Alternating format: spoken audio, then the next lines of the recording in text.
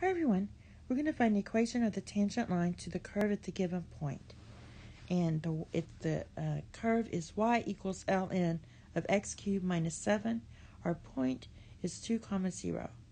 So we're going to take our derivative y prime, and we're using our derivative function here. This is like our x. So you just do 1 divided by x cubed minus 7.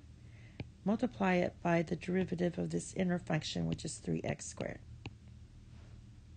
So this ends up being 3x squared divided by x cubed minus 7.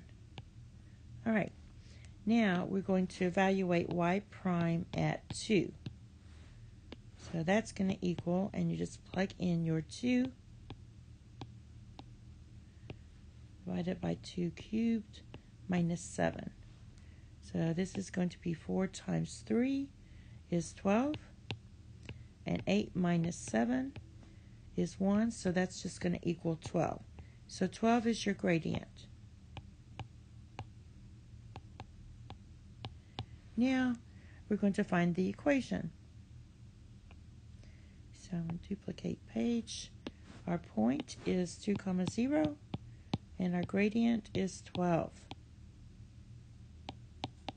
Or slope, you can call it gradient or slope, is 12.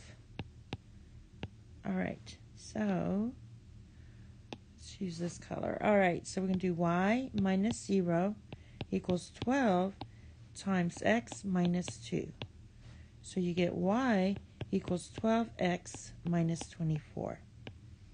And that is your equation of the tangent line to the curve at point 2, 0.